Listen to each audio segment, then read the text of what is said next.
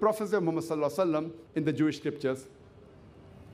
It's mentioned in the Old Testament, in the book of Deuteronomy, chapter number 18, verse number 18.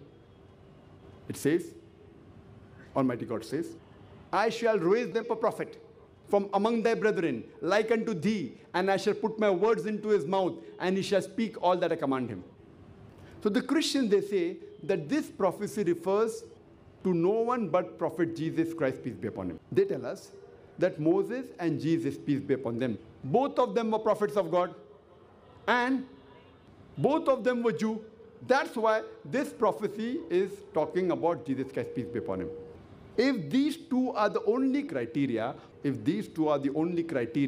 for the fulfillment of the prophecy that he should be a Jew and he should be a prophet of God, then all the prophets mentioned in the Bible after Moses, peace be upon him, fulfill this prophecy. For example, Prophet Solomon, Ezekiel, Isaiah, Daniel, Hosea, all of them were prophets of God and all of them were Jew. If we analyze, we come to know that this prophecy befits no one better than the last and final messenger, Prophet Muhammad sallallahu alaihi wasallam, like unto Moses, peace be upon him. If we analyze, Moses and Muhammad, peace be upon them, both of them were born naturally.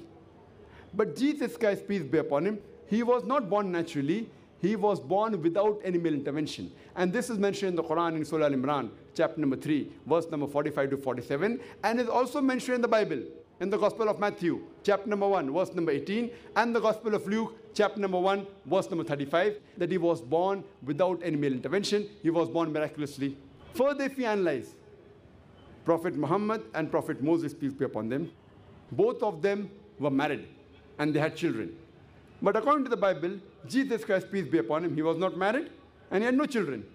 It's further mentioned in the book of Isaiah, chapter number 29, verse number 12.